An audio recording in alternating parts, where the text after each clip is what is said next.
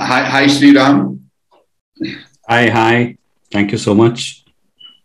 To quickly introduce you to our viewers, and to introduce myself also.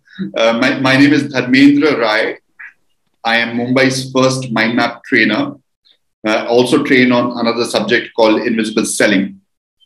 And I have with me today my very good friend Sriram S, who, in addition to having a huge responsibility of being the HR head of Arcesium, is also a coach and now a best selling author.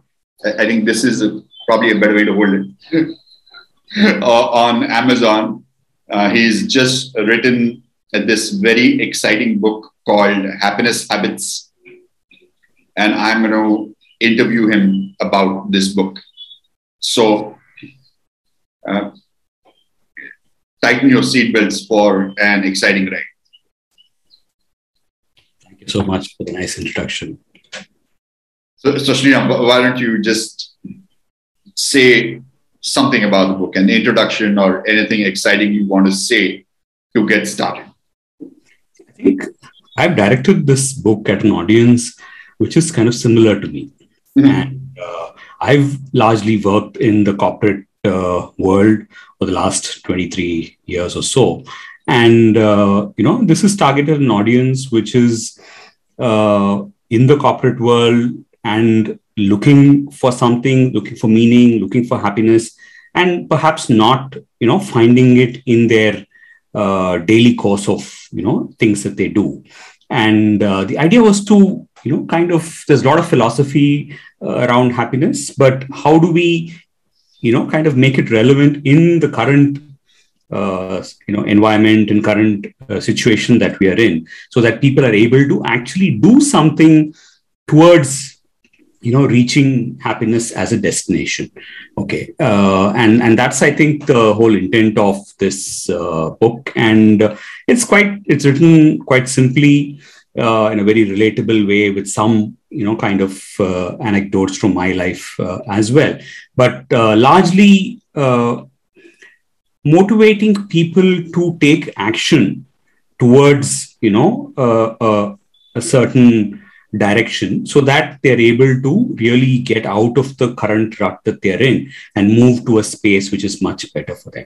So in a nutshell, that's the whole book. And it's got some quests which are inbuilt, about 7 quests which are there, which have a step-by-step way of first for you to understand and then reflect and take action.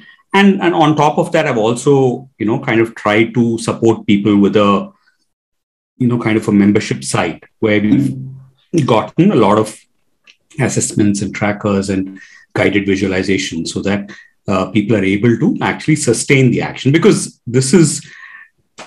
we need to take action. I think if you're hoping that happiness will happen, it might, but the chances of it are very less. And but if we take action, the chances improve dramatically, and at least it moves you from where you are to a better state. That is guaranteed. Whether you will be consistently happy, now that's a different question, and perhaps a more difficult answer to kind of arrive at. But will you be better, in a better state than where you are currently? Almost absolutely guaranteed. So that's, I think, the purpose of this book. And I hope people, not only read it, but actually use anything. And it has a whole bunch of recommendations. So even if people pick up a few and implement it, I'm sure that there will be some change in their lives. Right. That's a great introduction. And my Amazon rating mentioned that this offers you plenty of paths dependent on where your evolution is in your mind. You can pick one path and work on it, and then probably come back to the book again and see, okay, now what's the second path, or what appeals to me as of this stage. So what would you say is your definition of happiness?